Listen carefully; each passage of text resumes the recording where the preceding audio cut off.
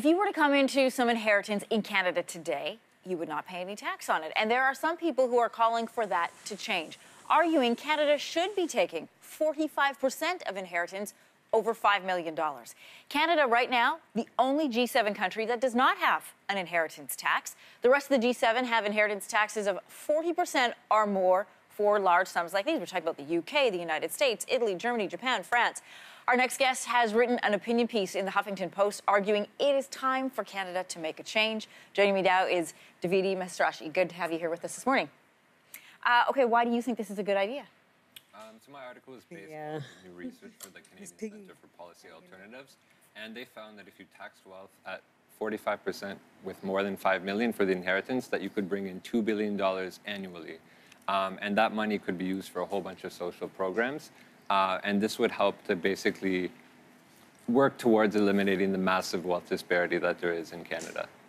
The big question that comes up is, why do we need it? If you have a hard time convincing people to part with their money, especially people who have a lot of money. Yeah, well, again, the wealth disparity is massive, but we shouldn't really see this as like a punishment on people with a lot of wealth.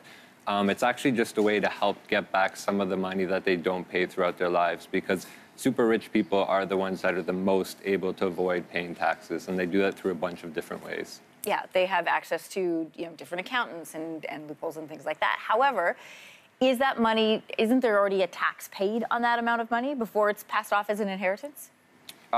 This is like something on top of that, and it's something that we see in all the other G7 countries. So it's not something radical or new. It's something that's actually tried and is very effective in other countries. So, for example, in 2016 in the US, it applied to 0.2% of the population, and they brought in $18 billion. So this is something that most Canadians will be interested in. Most Canadians that don't have the $5 million right. coming their way. What are some of the arguments for not having it?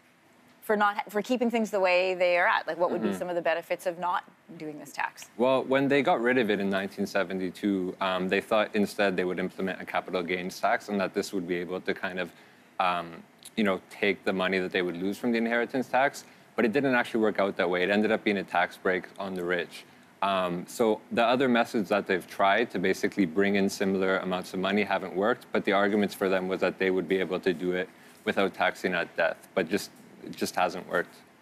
Is it fair for somebody who's inheriting the money to then have to pay the tax on it? What about taxing it more heavily before the person passes away?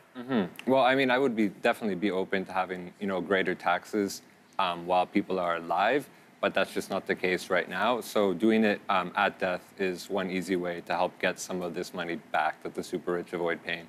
And it's just taken at the moment of inheritance. So, I mean, even in the worst case scenario, if you were inheriting $5 million, you would still get more than $2.5 million of that.